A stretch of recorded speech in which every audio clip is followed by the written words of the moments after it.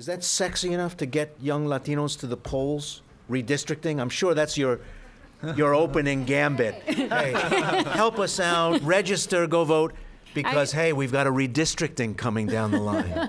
It's funny because we actually had, we were one of the census partners, and we worked very closely with MALDEF, and I'll never forget Steve Grove, the census director, said, so you want to make census sexy? We're like, we're going to try.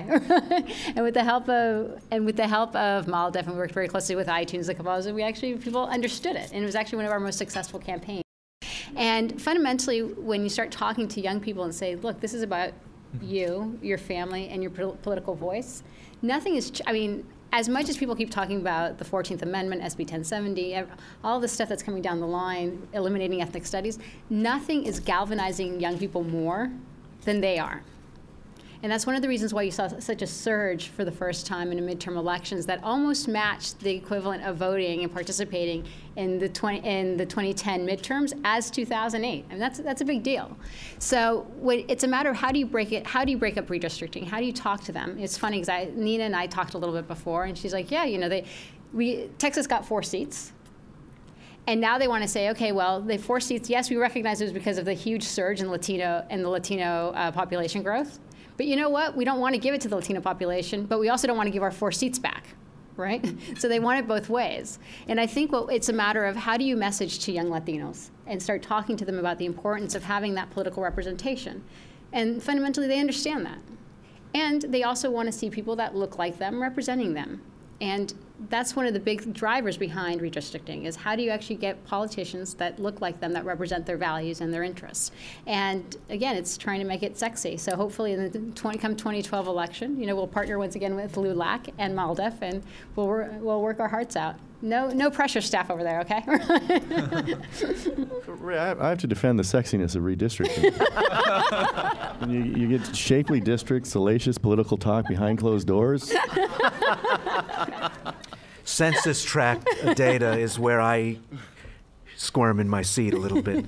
Russell, what's the cross-community interest with this? As a Latino who works for an organization involved in other civil rights campaigns.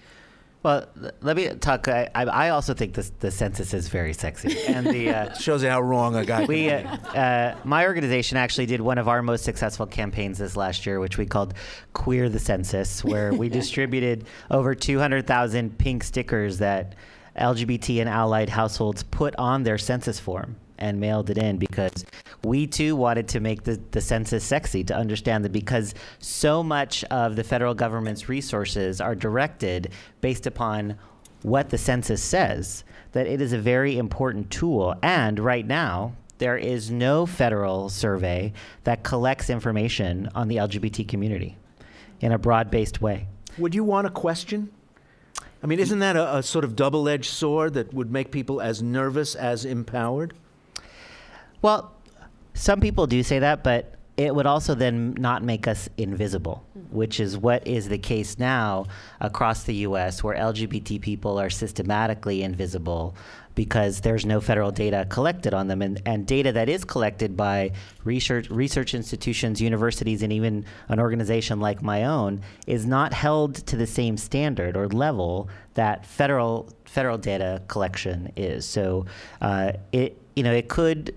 We have this in our own organization of, do we put our name on the outside envelope of stuff that we send to our constituents? Because there is a long-standing fear of the closet. And are we going to be outing people to their postal carrier?